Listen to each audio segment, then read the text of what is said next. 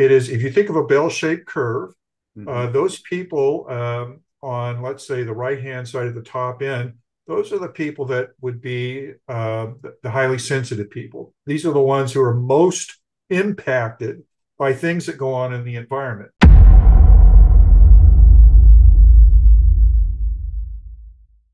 On getting help, mental health, in some cases, medical health for these individuals, so that they have a shot at normalcy somewhere in their lives, and they're not getting that now. And the burden winds up on the teacher.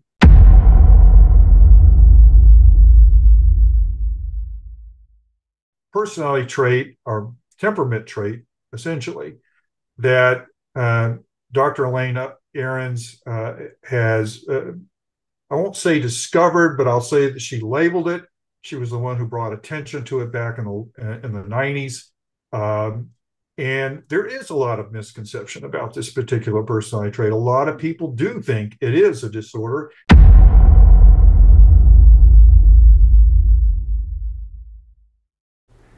Hi, this is Sifu Slim, author of The Aging Athlete. In this book, you're going to get to hear about two different groups of former high-performance athletes. One group, which is made up of 90% of the former athletes, does not do physical activity on a regular basis and tends to suffer the consequences of a sedentary lifestyle. The other group, which is made up of 10% of the former athletes, is doing physical activity on a regular basis and tends to thrive through the aging process, or at least has a better chance at coping with the aging process. We could have taken these folks to a lab and done all kinds of tests on them.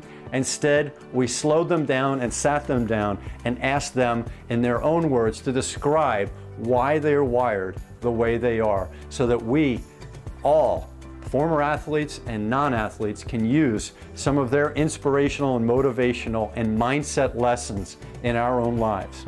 I hope you pick up a copy today. You can go to theagingathlete.com.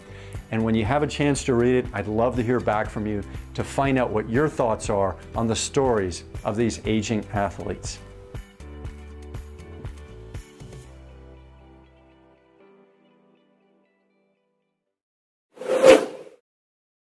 Hi there, this is Sifu Slim, and I am really excited today to come to you with a great discussion. And it's about relationships, our relationship with other people in our family, in our work sites, at the local gym, at the local market, wherever we are, the small group meeting. So that's a relationship. And then there's the other relationship that's really important, is our relationship to ourselves. We can get bogged down in this very busy world with being productive. And then after being sometimes hyper productive, we can have to reset ourselves and disconnect from that busy schedule. So it's not often that we do have the time, or we do make the time to connect with other people who have messages for us that we can use in terms of getting to know ourselves better, learning how to deal with the inadequacies or the overcompensations that we have, our own human anatomy sometimes, and our human physiology and our neurology and our psychology. All these things are really important to us. So I'm delighted today to be able to share a conversation with Bill Allen, and I'm going to ask Bill to come in and give us a little background on himself, some of the studies that he's done, some of the books that he's released, and some of the things that we can go through in our conversation today that we hope that can help people who have HSP, highly sensitive personality. And a lot of people have that. And we're going to talk to Bill about the percentages of people who have that, other things in the psychological makeup that relate to that, and then some steps that we can use in order to become more aware and have other people become more aware of our own personal traits in that realm. So, Bill, tell us about yourself. Say hello and tell us about yourself. Hi, Sifu. Thanks a lot. I appreciate you having me here. As you've mentioned, I had written a couple of books on high sensitivity, which is a trait that I've had all of my life. Um, Before I started writing about this, I worked in corporate world. Worked for a large bank. I was an information technology manager. I have a bachelor's degree in psychology, which I got many years ago. Wound up not applying it directly as I had assumed I would, but used it a lot in my work managing people. I retired about 2010 early. I wanted to get out of that life and I wanted to try something new. Started a small business in Bend, Oregon, where I lived. And it was a hypnotherapy business or a what I called hypno coaching business that I combined with neurofeedback brain training, which is a really exciting area. And I started a business for a couple of years, had that, had a family emergency and had to move away from Oregon, close the business down, help out a family member. As it turns out, I started writing about, started a blog up about high sensitivities, particularly high sensitivity in men, which I thought was an area, of course, of great interest to me because I was a highly sensitive man, but there wasn't a whole lot of material that was out there. And I had read Dr. Elaine Aron's book years ago in the early 2000s and learned about the trait. And it resonated with me, but I had this problem, and a lot of highly sensitive men have this problem. It was in kind of direct conflict with the masculine narrative that I had been taught all of my life about what a man is supposed to be. So I had this internal struggle about embracing the trait because I felt like some of it didn't sound like it matched up very well with those masculine ideals that I had been brought up with. And so in 2016, I started writing a blog about it. I figured, what the heck? It is what I am. I need to embrace this. And I wanted to find out more. And I started writing the blog. After a couple of years of writing the blog, I had enough material. And I decided, well, maybe this is time to write a book. I've always wanted to write, always had this sort of a bent towards being an author. And I took my material, did some research with it as well. And I wound up writing two books at one time. One was a kind of a sharing my path on sort of embracing my sensitivity or the personality trait of high sensitivity. And the other book was, here's some things that I learned along my journey that helped me come to grips with that and ways I've learned to cope with some of the challenges and obstacles sometimes that come up with being highly sensitive. And that's kind of led me to where I am today. I never set out to be kind of an advocate or spokesperson for high sensitivity, but that's kind of what's happened. And it's something I really enjoy, and it's something I enjoy reaching out to and especially speaking with other highly sensitive men who are just now coming online, if you will, with their high sensitivity. And it's just a great and wonderful experience to be able to share it with them. Mm-hmm. That's wonderful. And tell us where you are currently, Bill. I am down just north of Tampa, a little town called Lutz. It's actually just a suburb of the Tampa area. And I'll probably be here for another 6 months to a year. And then I'm hoping that I can get back out to Oregon sometime next year where my kids are, my grandkids are. So, but that's where I am right now. Got it. And so I wanted to share one thing about people when they seek help from a friend, from a family member, from a counselor, from a financial counselor, anything. And it's about the idea of trust and being vulnerable. So we're often guarded when in our school life. And if we have a bunch of siblings or even one sibling, sometimes we're guarded. We have some, issues of the other person taking advantage of us or bullying us or telling our secrets, those types of things. So this idea of being vulnerable is something that's often talked about when you go into small group meetings, church meetings. They talk about that, being vulnerable and airing what's going on in your life. And then when you go into financial or legal counseling, you have to tell them your finances. You have to tell them all the commitments you have, the other contracts you've signed. So you have to kind of bear things that are secretive in our normal walk of life to these counselors. So maybe you can tell me about that notion and how it fits in with someone taking the first step and learning about their HSP, reading reading your book, jotting things down, sharing those thoughts with people who have maybe a caring nature or have some professional background in counseling, so that they can help them on that path of awareness and getting to know themselves and their operating instructions.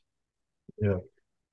Yeah, absolutely true. When you get into a sort of a working relationship with somebody, if it's a counselor, a coach, or even a friend, family member, sometimes when you talk about your most intimate details, talking about your feelings particularly, there is a need to have that vulnerability that allows you to be authentic. You do need to be able to set up a sort of a trust bond with them so that they, you know, that your information, whatever you're sharing with them, is in confidence, and you can be honest. Really, is the main thing.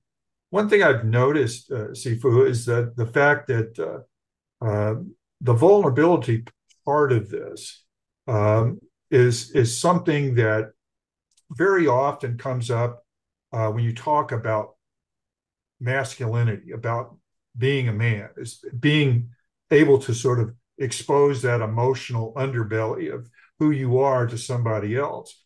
And that's really one of the things that I have found, even in highly sensitive men who really are, in many ways, much more in touch with their emotions, simply because we're wired that way. We think more deeply, we process emotions more deeply, but there's still this reticence about letting go and being vulnerable and sharing these sensitive feelings that you have, especially with other men. And that's one of the things I do. Is I have an online men's group that meets once a month, and we get together with men from, frankly, all over the world who are highly sensitive. And one of the first things that we notice when highly sensitive men get together is this sort of almost instant rapport and comfort level that they have with each other, regardless of whether they've known each other at a previous meeting or this is their very first time. They feel that ability to be themselves, to be able to let go. And for a lot of those guys, it is a huge relief to be able to say things that they couldn't share with their, maybe some of their male compatriots, or maybe even with their family, or other people that they may know. And it's just such a relief to be able to do that. So that, yeah, you're absolutely right. That trust is essential. And for highly sensitive men who are trying to express and embrace the trait of high sensitivity, sometimes at the very beginning, it's a little bit tentative because of that concern about being vulnerable. Yeah, wonderful, Bill. Thanks for bringing all those points out. And I'm always interested in the why.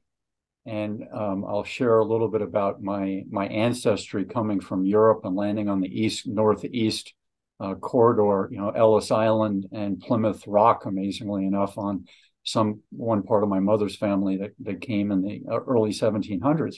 So these people, when they left Europe, they come with their religion. They come either from a small village, a suburb, or a big city. They come from different socioeconomic classes. They come with different accents. So sometimes there was a Polish person living in Germany, already was ostracized to a certain extent because of their religion or their accent, or the fact that they wanted the same job that there wasn't a plentiful supply of in Germany. So even before you get on the boat to come to America, 1700s, 1800s, early 1900s, you could have been clobbered by some sort of envy, some sort of hatred, some sort of ostracizing of your background or your disposition. So if you're a soft disposition, maybe the person with a stronger disposition had already taken advantage of you. And then you show up in America, where this hopefully land of opportunity, but it got filled up very quickly in a very small area, like the New York area and New Jersey, some of those areas right there in the late 1800s, early 1900s. And now you're in this huge competition. And what I've read about it, what my parents and grandparents have shared, is that there was intermarrying between the different ethnicities, but you also had this idea of the Italian neighborhood is here, the German neighborhood is here, and we're going to stick to ourselves. And then on the German side, you have the Catholic Germans, the Lutheran Germans, and so they're sticking together and forming their own factions and clans. And so these are part of the mechanism that we have to kind of guard ourselves and to form these alliances to survive.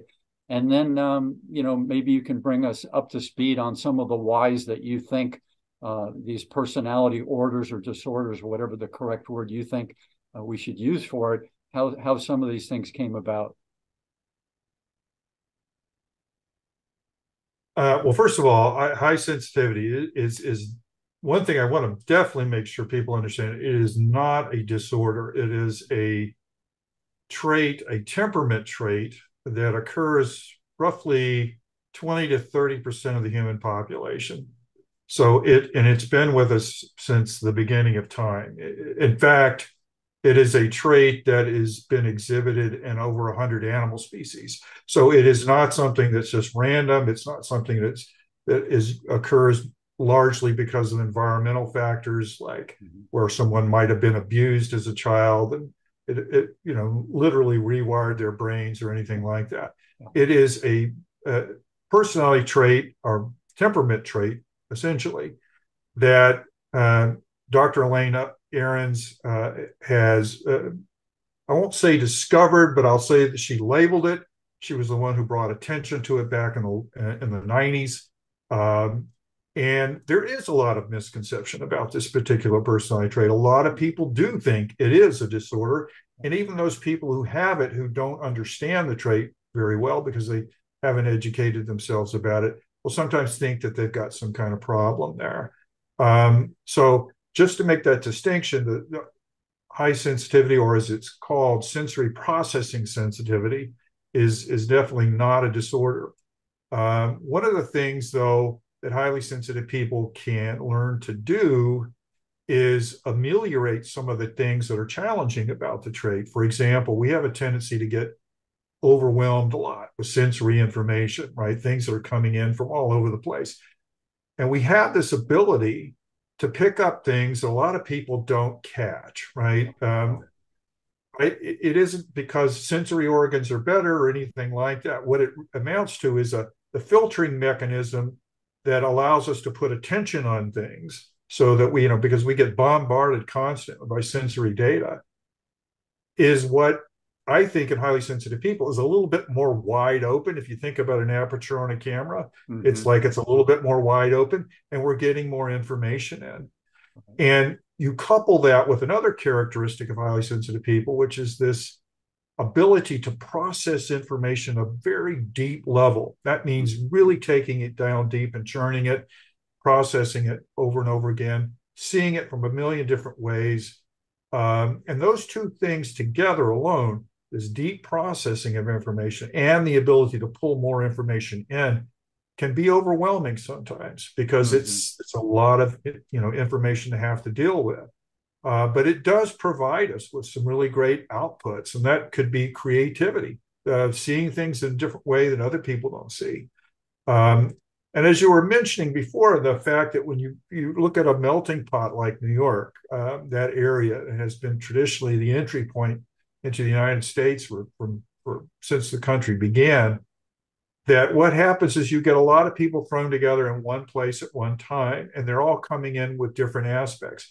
What's interesting about that, and I've learned this since I've been studying this and looking into it, is that this particular trait, it's too bad it wasn't back during the heyday of Ellis Island, or 1900s, early 1900s, was it known more of, is that one of the commonalities across all ethnicities, all cultures, all people, male or female, this trait exists in about 20 to 30% of those populations.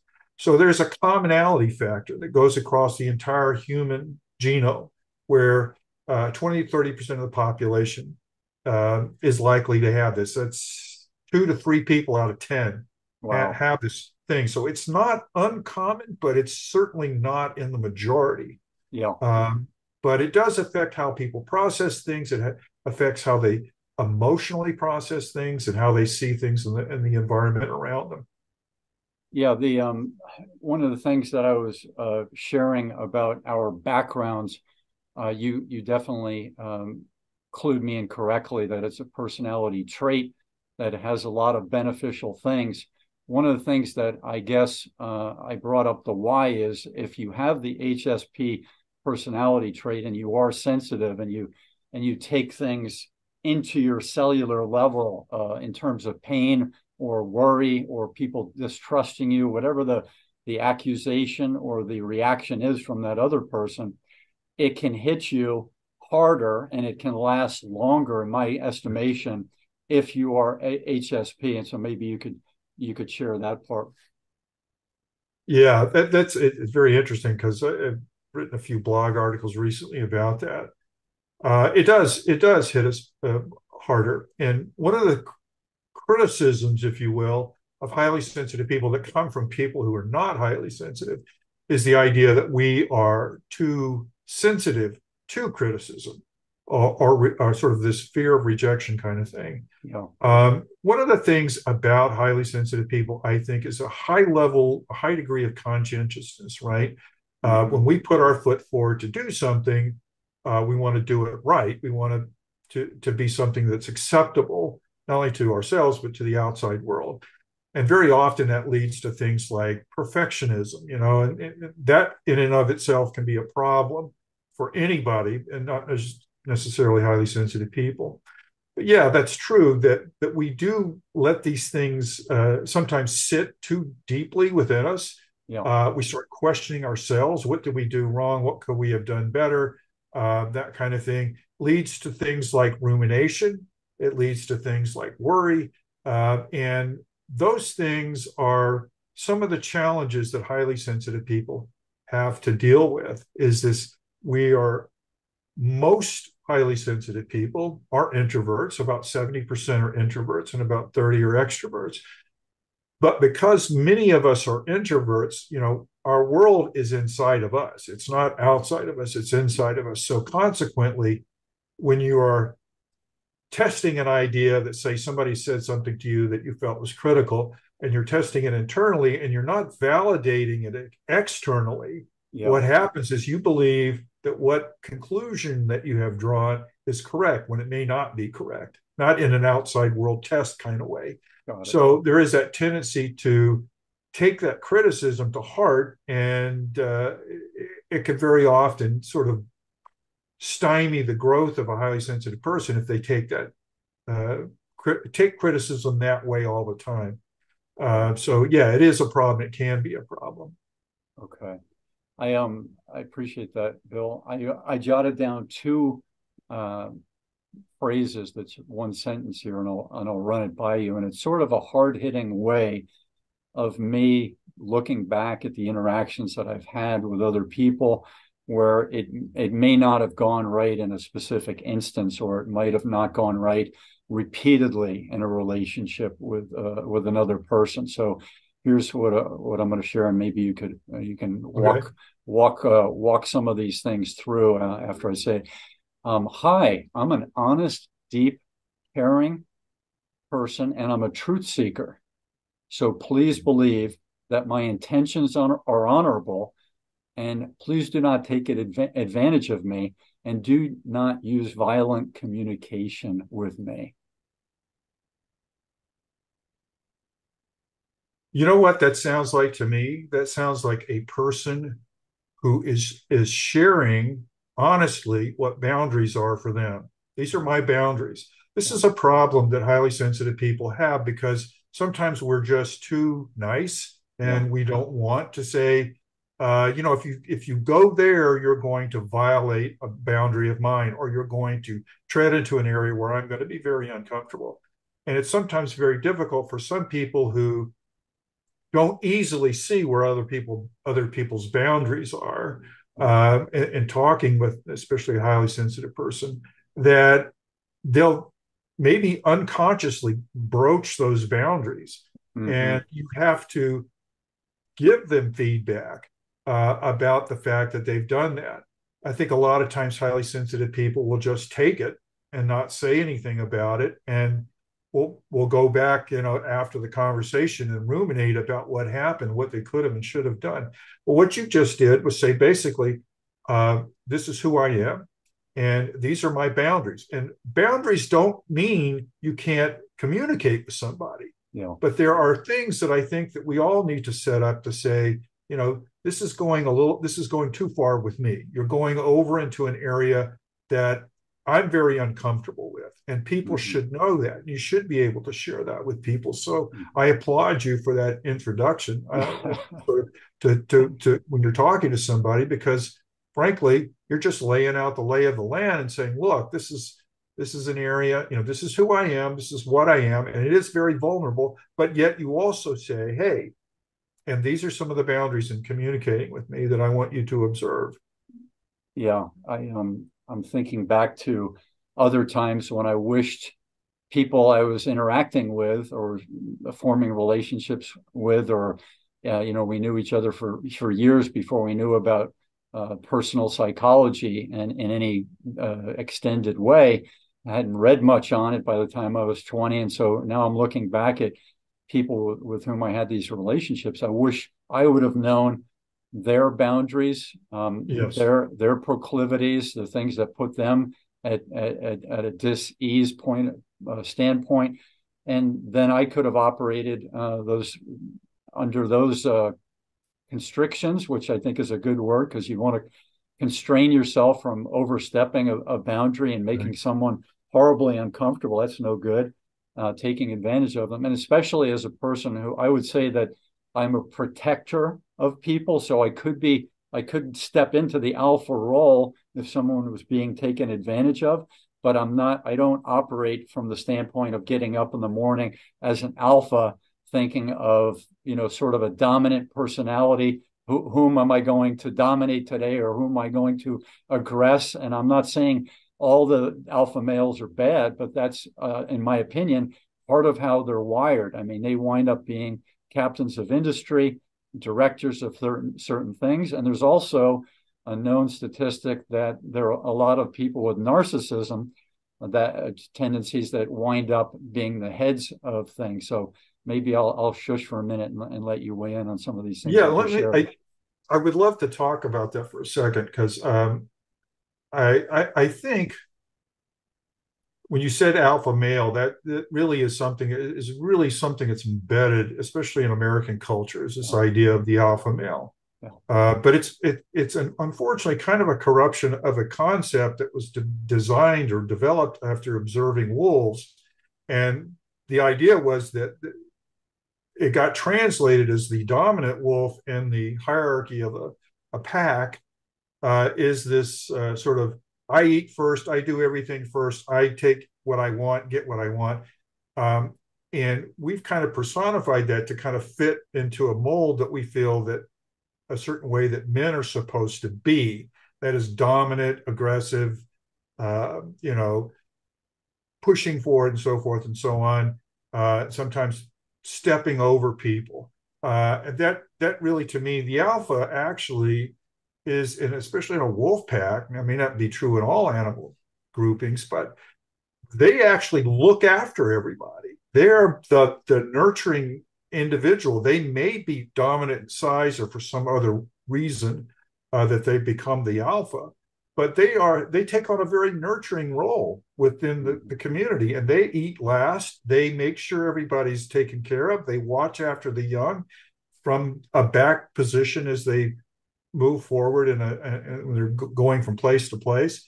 So I think with alphas, and the fact that we put so much primacy on the alpha male ideology is more a tie-in, I think, than anything else to this system of masculine ideals that we have created in our culture, right? Mm-hmm. But let me get back to something you said a minute ago. Sensitivity is actually a spectrum. Okay, it is.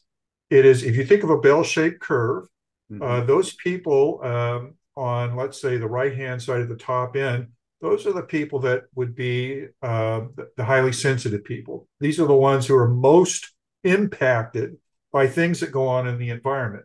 As you move up the curve to the middle, great big middle where most people are, uh, there is a sort of a moderate level of sensitivity there. They have some of the capabilities that highly sensitive people have, but for the most part, go from sort of maybe low high sensitive to sort of low sensitive. On the very bottom of the curve, the other side, and there's no value assignment here, okay? But on the other side is people who have less sensitivity, and they are those who are less impacted by environmental changes. So they don't get so worked up about things. They're also those people who like to take risk. They take chances. And so I look at that as a sort of in context that it is a spectrum and that both sides are needed. We need cautious, thoughtful, nurturing, intuitive type people like the highly sensitive people are. Again, I'm not adding a value judgment to that. I'm just saying that's sort of some of the characteristics that are presented. We also need those people on the other end who are less impacted by criticism or less impacted by environmental factors or emotional factors and can take things forward. They can take those risks that we need to keep the human species growing and so forth. So you need that balance between those two things. So you're right. There are those people that, and probably if I was going to say narcissistic individuals would probably hover down towards the other end, because one of the things that narcissism is that it is a lack of empathy for other people. And that's really kind of the opposite of what highly sensitive people are about. But point again is that the idea is it is a spectrum. Sensitivity is in everybody. Everybody's sensitive to a degree or another. You couldn't exist without it. But highly sensitive people tend to be more, as I said, thoughtful, cautious, and they tend to be the ones, as Dr. Aaron says, are the priestly advisors. They're the ones who give the cautionary note. They're the ones who say, let's don't drive the bus off the cliff because that's not a good idea right now. And we need highly sensitive people, especially right now, as much as we need those people who drive things forward and keep us growing as a species. So it's all about that kind of balance, I think, that comes out of that, and understanding that there is a spectrum to this, and it's not just high sensitive people and everybody else. That's something I want to make sure was clear. Sure. Yeah, the idea of us, Bill, complementing each other. So if we're in a tribe of people, just like the pack of the pride of lions, you have the ones who are excellent hunters. You have the ones who are excellent in the child care, the ones that might think a little bit ahead of the other pack when there's a problem coming or how to find water. There's all these different roles in a pride of lions. In a group of Ogallala Sioux in the 1700s, same thing. You had some hunters, you had an empathetic medicine person, usually a medicine man, but sometimes a woman. You had the political leader who had to confer, hopefully, and set up some sort of arrangements and agreements with a medicine person. Oftentimes the medicine person was the one who said where we're going to go in the springtime, where we're going to go in the fall. And they would, do ceremonies with smoke and with stars and with chants and all these things to try to help the tribe be part of that decision making and, seeking the universe to lead them in some way. And then the medicine person could be the healing person when someone had a sprained ankle or a cut on their leg or a relationship that was not working, maybe father and son. They could go sit with that medicine person individually or together, and that medicine person could sit down and provide them with some hopeful solutions or things to think about and some rules of the road, as it were. So those are some of the things that I think are very helpful, that we're not in opposition with these people with different personality traits. We're actually supposed to complement each other. But what I think happened in societies that are dysfunctional, and I would call a lot of the starting with the agrarian revolution, whether it's 10 or 14,000 years ago, and you move from hunting and gathering to that, then you had ownership of land. And then that meant ownership of men, of women. And then the man being able to do whatever he wanted and hire guards. And now to fast forward through the farm, the people ownership of that, to the people owning the industry. And then you can also attempt to own the court system and the government and however else, what other system that's around you that can provide you with work and provide you with protection and future work and all these types of things. So maybe walk us through on this idea, Bill, on complementary living, cooperative living versus the survival, the fear-based mentality, which I think may prevail in the last 15,000 years. Well, let me just say this, Sifu. I totally agree with everything you just said. I've been doing I'm actually working on a book on masculinity right now, and I've been researching the history of masculinity. And there does seem to be a huge pivot point that occurred during the agrarian revolution, if you will. As soon as people stopped being nomadic and settled, and the opportunities for accumulating wealth occurred, you had a completely sea change difference in how men and women related to each other and how people related to, say, property or nature, if you will, that was around them. And I definitely agree with you on that was a definitely mindset change that occurred. And I think when I talk about masculinity, and goes to that balance we talked about, that masculinity is, and I sometimes describe it in kind of pejorative terms, and a lot of people are offended by it, especially men, because they think that I'm attacking men. But my point is that masculinity is a social construct. It's not something you're born with. You are taught what masculine means as you grow up. And what's happened is that this sort of masculine mentality that we've had, where the man is described as being dominant, has created this rift between women and men over the centuries, and has caused an imbalance in our relationship with each other. And it also has put men in a position in which they're being deprived of being able to be fully human, right? And being fully human means being able to express all these other characteristics that we have sort of bucketed over into the female bucket, things like nurturing and being intuitive and being empathetic and being caring, and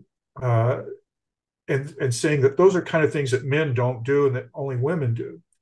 And unfortunately, it's depriving men of certain aspects of themselves that they need, that we need to be able to be in touch with our emotions. We need to be able to express the vulnerability that you talked about earlier. That's one of the main problems today, I think, I see in masculinity. I see this all over the world, is this idea that men can't be vulnerable. And if they can't be vulnerable, they can't seek help when they need it.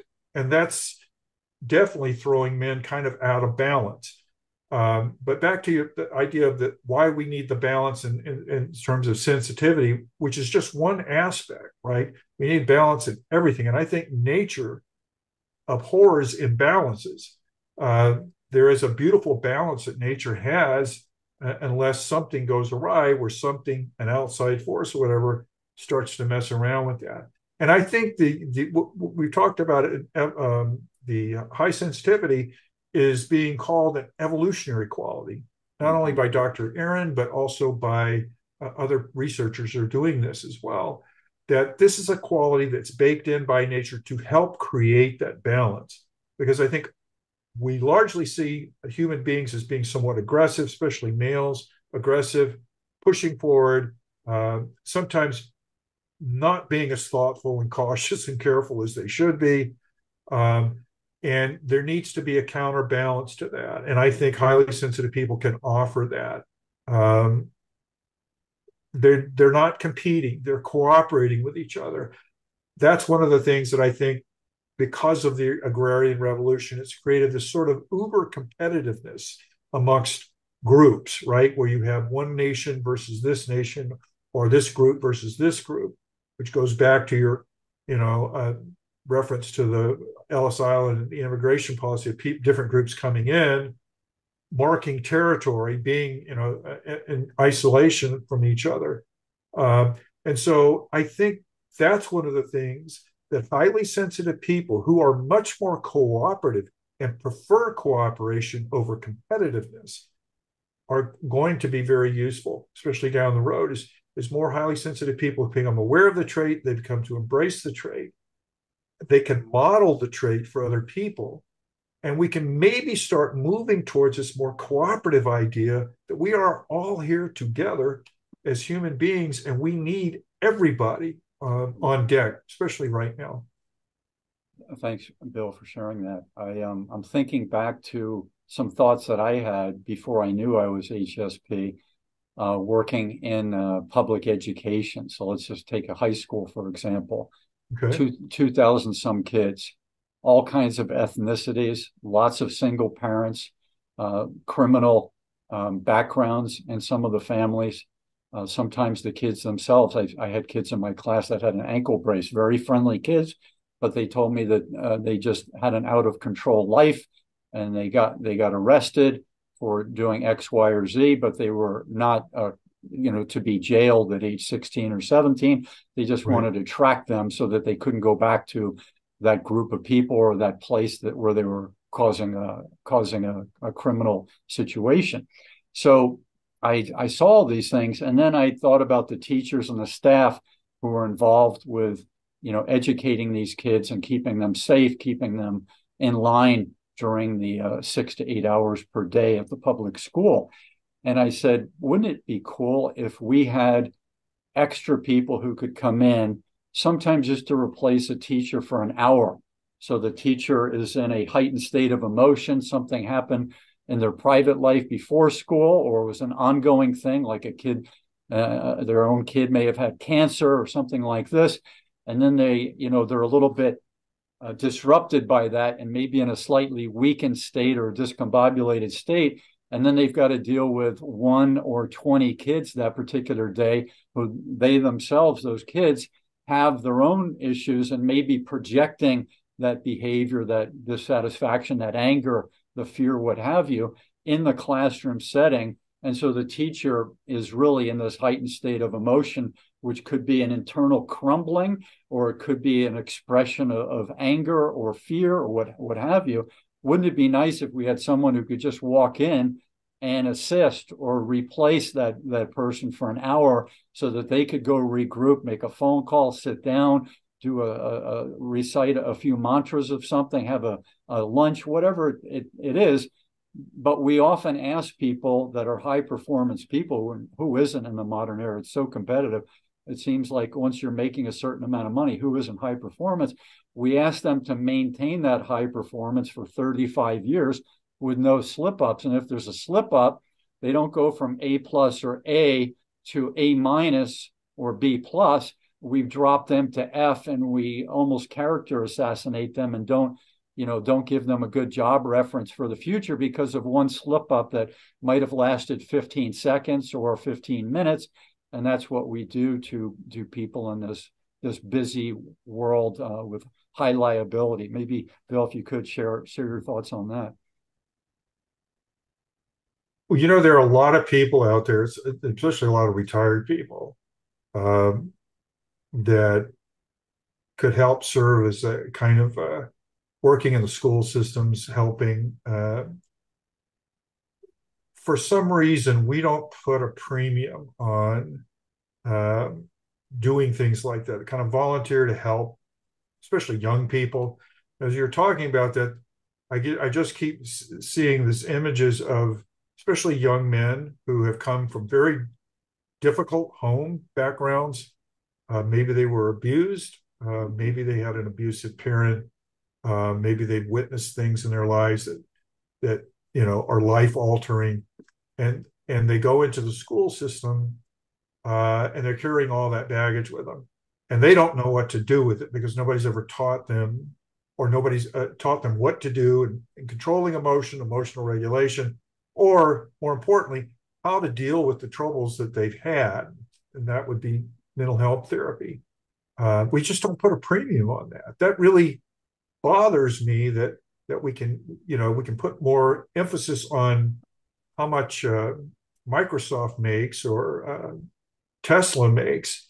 That's more important than a child growing up who could very well be contributing to society in a much more meaningful way. I do agree. I right now, especially now, for teachers, I think they have a very difficult. They're in a very difficult position for a lot of political reasons that aren't their control. They're underfunded, they're underpaid, and you're right, they're understaffed. And I think that's something that I think collectively, I can only speak about, of course, the United States because this is where I live, and that we need to put more emphasis on how we raise our children and how we are all there for our children, right? Um, that means that when we're raising the future generation collectively, we should tap into all the resources that are available. Somewhere back in the 80s, I had read a newsletter somebody had put out. I can't remember who it was. I wish I could quote the lady who came up with this idea, but the idea of using, as I said, senior citizens who are may not be doing anything meaningful in their life at this point. I'm not saying they aren't, but many of them don't, would like to get involved in some way and be able to be utilized for their experience, their knowledge, their background. Um, they've got a lot of things that they can bring to the table and things that they can share, make connections with younger people. But I think the main thing that I would say here is that, and this is something that's very true for men and boys, is that we don't put enough emphasis on getting help, mental health, in some cases, medical help for these individuals, so that they have a shot at normalcy somewhere in their lives, and they're not getting that now, and the burden winds up on the teacher. They're often the ones who have to not only deal with the misbehavior, and in some cases, as we have seen lately, that they are putting their lives on the line to teach kids. Yeah, I wanted to also explain that I just picked teachers as an example. You could pick any busy person. You could pick a forklift operator who works for a union or a non-union, and they're asked to do this very dangerous job of moving these high pallets or heavy objects around where things could tip the whole forklift over and cause an accident and hurt the person and hurt other people around there. And that person's under pressure to get all of that product to the, out of the warehouse, if they're in a warehouse, into the truck in a safe way, or at the job site. And job sites are constantly in flux. They could have had rain, so now there's mud, and the mud is disrupting the foundation of the thing that they're driving on. So any job, a police officer, you could pick any job. A pilot. Here's a really good story for you, and I hope this will entertain the audience. I have a friend whose father was a pilot, and at the time he did the Berlin airlift back in the late 40s, I believe it was, and maybe 49. And then he also was a pilot for Japan Airlines. He was a bomber pilot originally, transports, and now transporting passengers for a normal corporate airline. And in Japan, they have that whole notion of your honor. And, the ancient samurai is not to admit certain things, their weaknesses, their fears, etc. And they can even commit harikari by killing themselves with a sword. Boy, I couldn't do that. So I don't know how many people could, but imagine that. I don't think removing a splinter I could do. And I guess if I was dying, I could probably put stitches into myself to keep myself from dying. But I don't think I could take a sword and end my life for a dishonor or some reason. And so this person he had a co-pilot and a navigator. So 3 people, and he's a Caucasian person with 2 Japanese people. And the Japanese second in command, the co-pilot, said, "Hey, I'd like to take off and land the plane today." And they're in Japan, I believe. And so he did take off, and he did land. He was about to land the plane, and my friend's father, I think this was back in the 70s, looked over at him, and he saw the person was sweating and nervous and not making the right pre-landing adjustments to the control board. And he very calmly told the person, "I've got it, I'm here." And he just took over the controls. But that person wasn't about to, in his opinion, wasn't about to tell them that he had anxiety or fear about that landing. He was going to try his best to land that plane, even though he was making mistakes. And so the father learned a valuable lesson about, honor from the Japanese standpoint and being vulnerable, which this person wasn't trained in. This Japanese person wasn't trained in being vulnerable. I'll turn it over to you, Bill. Yeah, that's another example. That mentality of not being vulnerable or not admitting that you can't do something is something that's permeated, I think, across men, particularly around the world in many cultures, where it's dishonorable to not know what you're supposed to know and not ask for help. And to me, that's a huge problem because yes, we learn by doing things, and yes, we learn from our mistakes. But in certain circumstances, especially when you're flying a plane like that, where you've got other people's lives on the line as well, you want to be sure to be able to do that, be able to ask for that.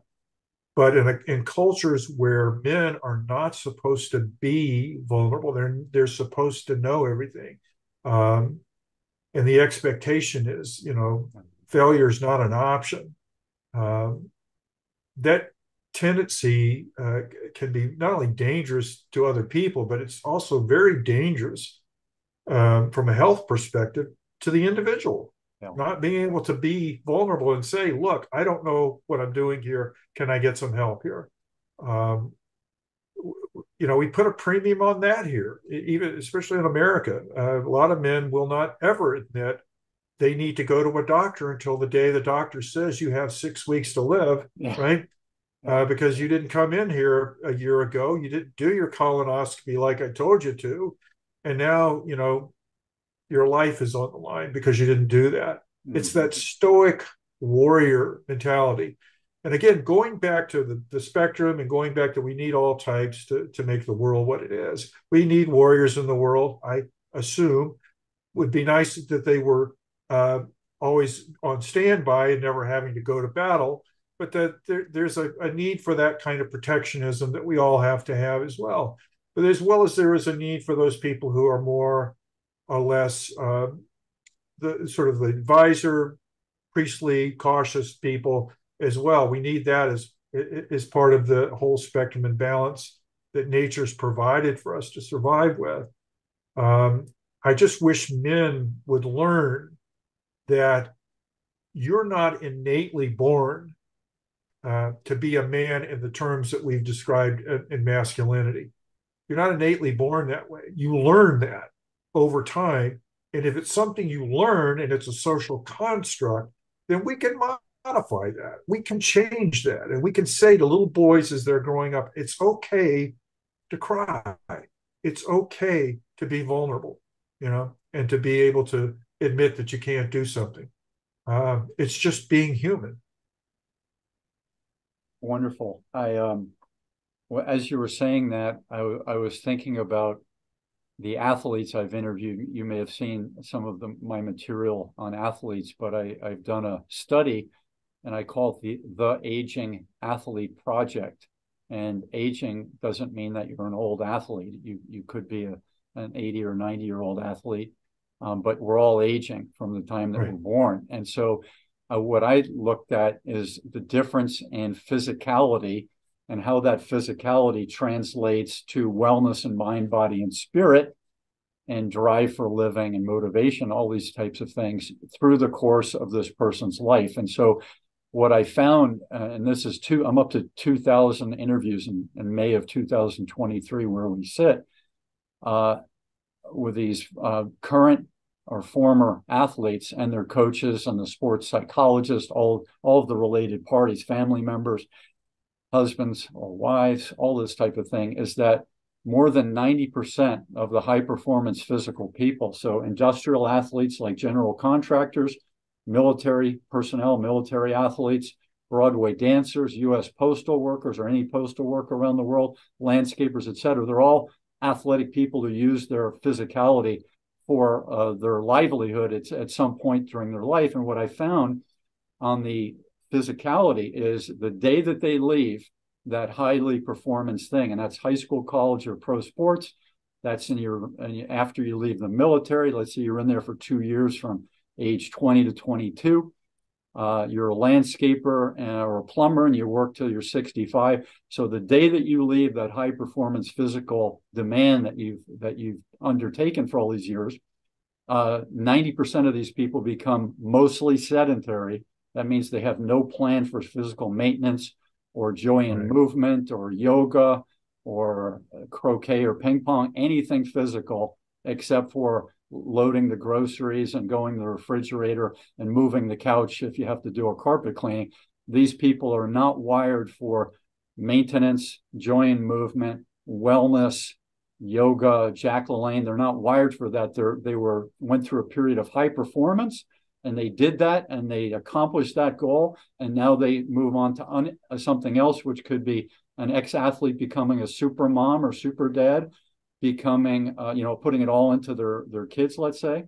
They could do the same thing with the work. They open up a sports bar, or they become a teacher and they work all the time, or they become a couch potato and go to the microwave from time to time. So that's what I found that happens to these 90% of these people. And so I'm trying to bring awareness in my work to the young people and to the coaches, and teach young people about maintenance, recreation, joy, and movement, not just the high performance and the needs of the team or of the sport that they're in. Maybe you could weigh in on that if you would, Bill. Yeah, I totally agree with you there. I saw something the other day, so sort of confirms, I guess, some of that what you're talking about is that a lot of high performance athletes don't live very long lives. You would think because of all the emphasis on physical exercise and performing and movement and so forth physically, that they would carry forward, and through the rest of their lives. But apparently they don't, and they have, like I said, I don't know if this is a study, it was just some observational thing, but pointed out life expectancy for some of these folks is not 100 years old or 80 or 90. They wind up departing this life much earlier. So, and I agree with you. That's another thing I think is really important, is that we stress with our young people while they're young the importance of doing activities that exercise the body. And this is something I can tie into highly sensitive people as well. One of the things that when we talk about overwhelm and being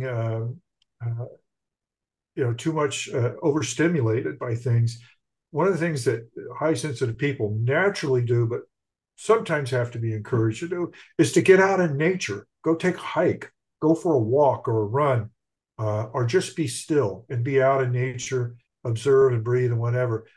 In order to get to that place, of course, you have to be in good enough shape to be able to walk there and come back, or get engaged in some exercise, or some, like I think of meditation and motion, like Tai Chi or some kind of yoga practice or something like that, that not only exercises you, but it's good for the mind too. Doing Tai Chi is not something you just pick up and the movements are all in your head automatically. To make it look as effortless as it does look when you're in a park somewhere and you see 60 people that are all gathered together doing Tai Chi form together, is the idea that it's a mental exercise as well. And so those things working in concert are very important for total health for people, is to stay active, to stay in motion, and to keep that going for the rest of your life. It's not that you don't retire from life. When you leave your job, you still need to carry on and some of those things that sustain you. Thanks, Bill. One thing I wanted to clarify is I think I said the word leg brace. I meant to say the word ankle brace. I think I wanted to say ankle collar on the student in high school, so that they had a thing they couldn't remove, and it had a beeper where the law enforcement could track that person. So that's one thing I wanted to clarify. And another thing I wanted to clarify is these athletes whom I've interviewed, and I also participated in sports and martial arts and long distance running with many of these, what I would call pushers. And so pushers are people who are willing to push the limit of safety for the win or the performance in gymnastics, those types of things. And they could do it when they're injured, let's say. And many of the athletes I interviewed for my book that were high performance athletes had 4 or 5 injuries, and some of them in their 40s had already had 10 surgeries, metal plates and bars and titanium in their system. So these types of things. So that's the person I'm calling a pusher, not just high performance and functional, but a high performance functional. Now they're a pusher, which means they're willing to break their neck almost for that, for the excellence that they're trying to achieve, whether it's paid or unpaid. And this goes back the same thing to the hunter-gatherers, the ones that were really good at hunting and warfare, oftentimes were the ones that would risk it all. So let's say a hunting and gathering, back to the Ogallala Sioux, he's all alone on a hunt, and there's the tribe of Crow people whom this person may have done some damage to in the prior weeks or months or years. Now there's 3 Crow natives coming after him, and rather than turn his tail and run, he may decide to fight it out and wind up disabled or dead or tortured and then dead. And so these are some of the traits in these pushers that are recurrent. And you see that in 2023, and we'll see that forevermore, because that's the way these people, some of them, are wired. Maybe you could share some thoughts on that, Bill. Yeah, I was just thinking as you were saying that I think there are some people that are wired that way. And you know, it's interesting. There is a segment of the highly sensitive people called high sensation seeking individuals, and they're not necessarily under the HSP umbrella. People who are going to go jump off a bridge in New Zealand and bungee jump, but they're looking for novel experiences, and they're sometimes are very much pushing the limits that they have, physical limits they have, in order to get that sort of experience of trying something novel and new. And so they push things. But I'm wondering, Sifu, if in your discussions with any of these athletes, and I assume that many of them were male, did they ever say anything that this was an expectation that was handed to me about doing, not just performing, but performing above and beyond, and also putting themselves in harm's way in order to take one for the team or to get that last goal scored or whatever, even if it meant harm to themselves? There is a rule that dates back until humankind, which says that if you take the role of the person everyone's depending on for that particular activity, that you just have to do it. Rain, shine, hail, opposition forces, what have you. That's your job. And we see that borne out in the ancient Spartans. And that's where I traced in my book, The Aging Athlete, and also in my book, Sedentary Nation, which talks about the fact that all of our great-grandparents were physical. Even Ebenezer Scrooge, who was an accountant, he had to walk to his office every day. He had to walk upstairs. He had to buy a sack of potatoes. So even the accountants, if you go back to the 1800s, they're not sedentary. But most of our great-grandparents and grandparents were very physical for their daily living needs. The grandmother with a bucket, with a kid under one arm and a bucket on the other is very common in our thinking about their lifestyle. So these athletes grew into that. So I traced the Spartans to the warriors. And so the first education that I've been able to find in a non-tribal setting, in some sort of an organized village sedentary group, was church. So you have people learning a faith, they're sitting.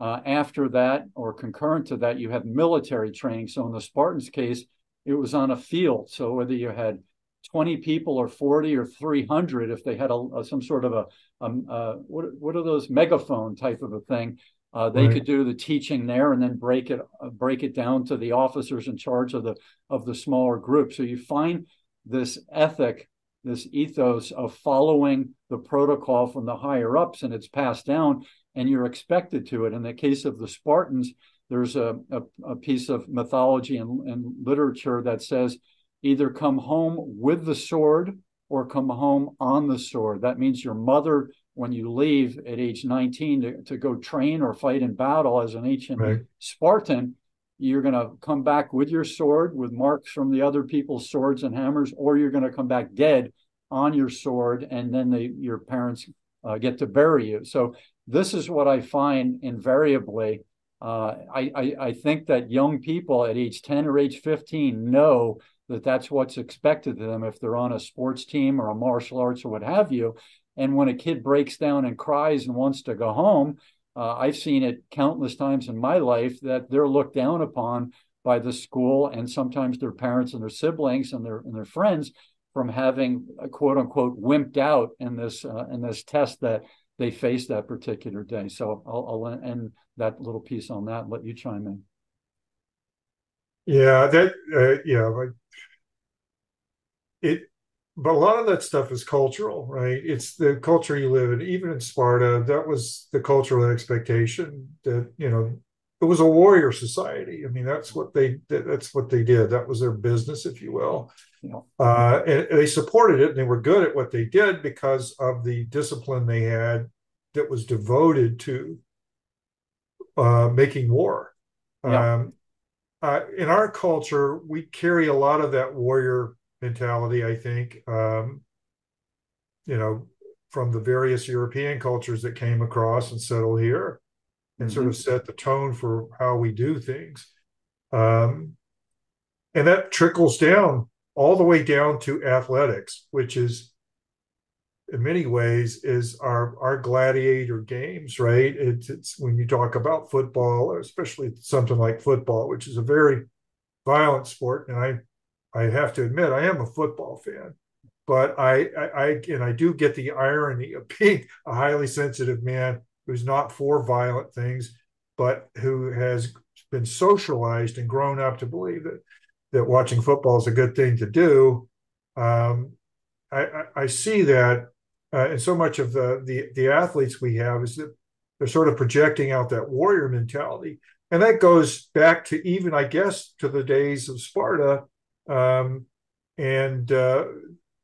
when you go on the battlefield, you don't leave anything behind. You lay it all out there. Unfortunately, the consequences are not the same today, but yet we still have the mentality that they are. Yeah. So I don't know. No, that was good. So you're on the same page with me on tracing, learning and pressure from the higher ups, from Sparta to the military through the modern people. And I would say the same thing if you went to Oklahoma on a farm in the 1880s. I think you'd see the same thing from the father or the grandfather or the uncle, whoever was in charge of that group of people on the farm. They've got the hay they've got to get in, the corn that they've got to get in, the animals that have to be moved, and they have to do everything precisely so that they can operate with the weather, the birthing of the children of those animals, their own wives' birth or difficulty in birth. Everything at certain points of the day or the month have to happen with Swiss clock efficacy. Otherwise, they could fail. And if a farm fails, what do you do then? You become, at the best scenario, a sharecropper on someone else's land because your land's no longer, you can't afford it. Or you become a wrangler. Dad or brothers have to leave and become a wandering itinerant worker, cowboy wrangler for somebody else. And if you don't find people who will hire you, let's say you're 50 and 30 was considered old in the 1850s or 1880s, what are you going to do? So this idea of survival that predominates a lot of the decision making.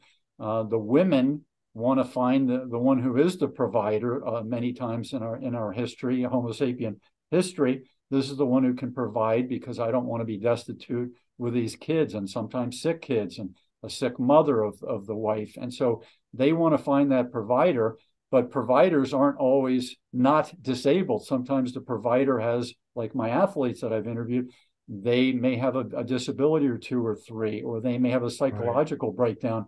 Now, what do you do? And so these are the challenges that we have as humans. Absolutely. Absolutely. Yeah, and I don't want to minimize in any way the fact that life 150 years ago was nothing like what we live today. I mean, especially if you're talking about those people who went out west and settled. I've actually, been an area on the Oregon Trail. There's a really neat museum in Eastern Oregon, right about the Idaho border. I think it's in Baker, and it is sort of a diorama of all the life was like for those pioneers who came out on the Oregon Trail. And that was not easy. I mean, the idea that they packed their entire lives into these wagons, um, and looking out from the museum, you can still see the wagon trail ruts in the ground from where they had come in the past. So it was a much different life back then. It was much more physical, as you said, required more physicality, and decisions had life and death consequences. If you didn't do something right, you didn't plant your crops at the right time, you didn't eat. If a dust storm came and destroyed your crops, and then again, you're fighting nature, and you're fighting some of maybe even your own worst fears in a kind of a life and death battle to survive. We've got it so much easier now than we did back then. Although I think sometimes we still feel as though we live in that time frame, and maybe even make decisions as if we did. But yeah, I would hate to anybody to walk away thinking uh, I'm not giving due credit to those people who had to live that tough life, and going back in history as well. You know. I have a number of more things for a potential second interview if you'd be open to it. One would be a checklist of HSP traits, and what are the steps that you take if you have this and you want to learn more. Maybe Oh, if you're open absolutely. to it, we could do one on that. Sure, absolutely. Be glad to do that. And then if you or another contact of yours might be open to it, I'm looking for someone that has really good interpersonal skills as you do, that has a sense of history and sociology and psychology, to interview me about my 3 books, Sedentary Nation, The Aging Athlete, and then my 3rd book, which I haven't released yet, called Are You Raising a Child Athlete? Things You Need to Know. So Right. maybe you can think about that, and we'll Yeah, communicate. let me give it some thought. I've done quite a few. Not certainly haven't done as many interviews as you have racked up here, but I've done enough and had a chance to see a lot of different people. And well, let me think about that. I'll get back to you on it. Sure. So I'm going to share my website and anything that I need to reach out for, and then you're welcome to do that, and then we could sign off. So I'm Sifu Slem, author of a number of books, also coaching people on fitness, wellness, and lifestyle. Empathetic, HSP, very physically oriented, very dietarily oriented, take a nap every day. So I'm hoping to bring some of my wellness traits and gifts over to you. If you are a person who needs some of that, you can reach me through my website, theagingathlete.com. And I'm always looking for more athletes and experts of a variety of fields to interview, people who've written books, people who have spent some time on a certain topic. Love to interview them. So if you have any contacts or friends, family members, please reach out through my website, and maybe we could set up an interview with me and that person. Now over to Bill. Yeah. Well, let me just give you my little pitch too. I have 2 books that are out there. One is called Confessions of a Sensitive Man, which is kind of the story of my life and how I came to terms with being a sensitive man. The other one is On Becoming a Sensitive Man. And On Becoming a Sensitive Man will be an online course here. Hopefully, it will be up this summer, and it will have sort of lecture format. I'll have interviews with some experts that I've selected that would help with people who are discovering the trait of high sensitivity and for men. You can come to my website. It's thesensitiveman.com. I've got blogs out there. I've got other podcast interviews. I've also got a lot of stuff in terms of activities and links and references and so forth. It's a good resource for highly sensitive men. And if you're interested and you think that you're a highly sensitive man and would like to join with other highly sensitive men, I have an online group that meets once a month, and you can go to the website, get the details, and find out how to contact me from there. But that's kind of my thing right now. Thanks, Bill. Maybe you could send me a link to that, and I'll put it under the video on YouTube, sure. And then people would have that as a resource. Thanks so much for today, Bill. I'm going to run out, and I'll send you an email, and maybe we can regroup in the upcoming weeks about some of the things that I wanted to flesh out a little bit more detail, like a checklist of HSP and some of these types of things. That'd be great, Sifu. I appreciate it. Thanks so much, Bill. Aloha. Aloha. Please like and subscribe, people, and leave your comments below, and we'll try to get back to you. Take care.